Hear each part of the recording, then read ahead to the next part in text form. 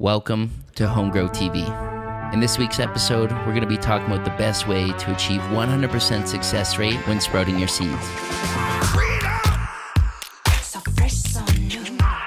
The do's and don'ts when it comes to the different methods, and what you should be doing to guarantee your seed budget doesn't go to waste. We'll also show you how to plant your seed when it's sprouted and some tips and tricks to make sure your strains get off to an explosive start. By the way, thanks for tuning in for another episode. And if this is your first time, welcome to the internet's highest quality grow show, HomeGrowTV, a channel dedicated to the education, entertainment, and everything cannabis cultivation related. Make sure to like and subscribe. It helps the grow movement more than you know. Anyway, that's enough self-promotion. Let's get this fucking episode rolling. Over the years, there's been a variety of different ways growers and brands recommend to sprout your seeds. And the way we sprout seeds now is totally different than the way we did it 10 years ago. It's to either put them in a seed tray. After trying almost every method, here's what we recommend. The cotton pad germination method. This style of germination combines the most important factors from different sprouting techniques all into one. And from what we've seen after popping hundreds of seeds, it's the only way to go. So here's how you do it. Step 1. Soak your seeds for 18 to 24 hours in a shot glass of bottled water or dechlorinated water.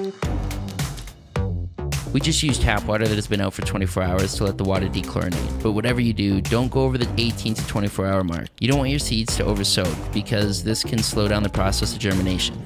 Step 2. Get 2 cotton pads for each strain that you're germinating. Max 5 seeds for every 2 pads. Note that it is very important to use the right type of cotton pads. They can be found in most pharmacies and drugstores, but if you're like me, you're just going to steal a few from your girlfriend's makeup drawer. Take your seeds and place them inside the cotton pads. If you have one seed, place it right in the middle, but if you have several seeds, make sure you spread them out evenly. Oh, and make sure you have very clean, sterile hands when touching seeds. Step 3. Spray the pads very lightly. Literally like 3-4 times with a light mist. You want the pads to be lightly moist, not soaked. Do not pour water on them directly or overspray them. This is going to drastically slow down the process and heavily reduce your chance of success.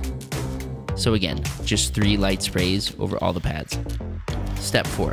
Cover the seeds with the moist side of the cotton pad, then lightly spray them again with just 2 sprays. Step 5. Take each strain and place them in their own Ziploc bag. Then give the inside of the bag just 1 final spray. Then seal the bag 75%, leaving just a small corner hole for minimal air circulation. You don't want to fully close your bag as this could cause some issues. Step 6. Make sure to label each bag.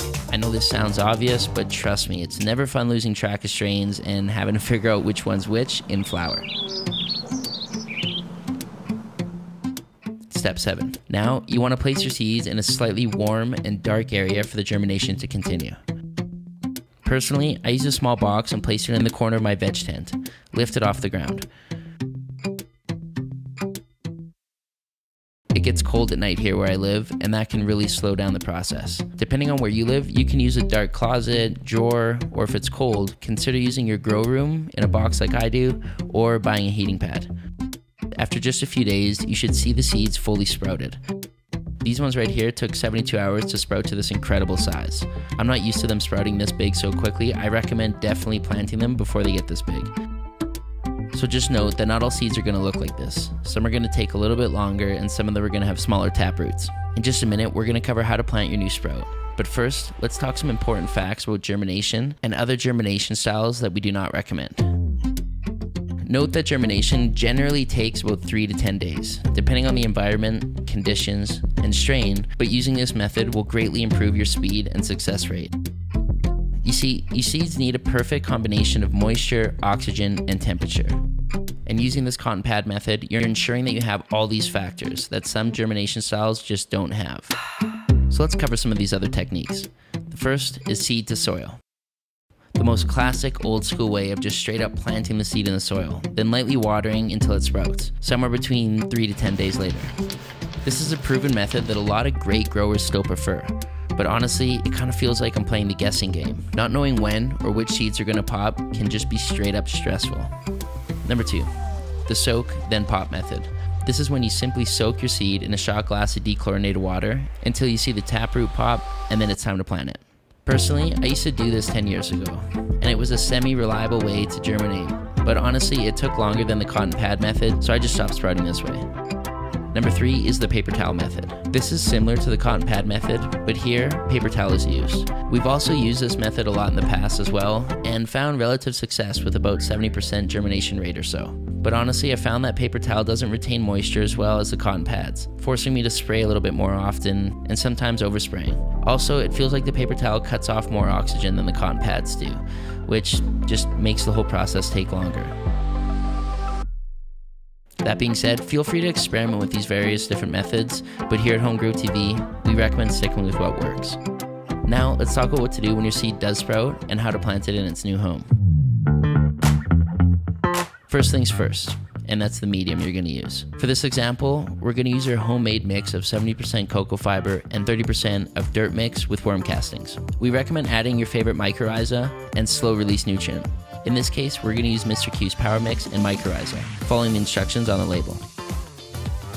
Once you got that mixed up, you're going to fill your pot of choice and poke a small little hole with a marker. Make it about the depth of the taproot, plus a little centimeter or two.